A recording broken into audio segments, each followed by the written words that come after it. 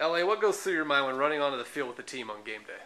Man, it's just excitement going through, really just getting excited, get ready to go out there and get a win.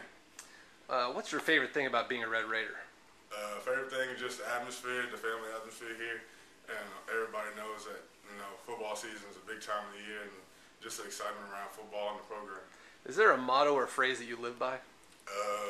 I'd probably say just do work, just really because you got to work hard and go out there and do what you're supposed to do if you want to have success out there on the field. What's your personal goal this season? Personal goal, just try to help the team get to a good bowl, maybe even a national championship, and then, try to get some Big 12 accolades.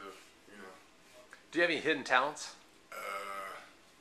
I don't know if you consider it talent, but I'm pretty good at basketball. I've heard I'm pretty good at basketball. Who are some of the major influences in your life, both on and off the field? I'd probably say my mother, just because she's a single mom and she had to work hard. So she kind of taught me how to work hard and how to persevere through tough situations.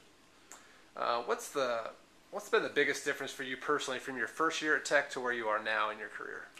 Basically just learning how to work hard and go out there every single day and work hard every day and really just don't take days off because you know that everybody else is out there working just as hard as you are. All right, last one. Look in the camera. Give your personal message to Red Raider Nation. This year we're going to go out there and bust some heads, and I think we're going to surprise a couple people and go Red Raiders.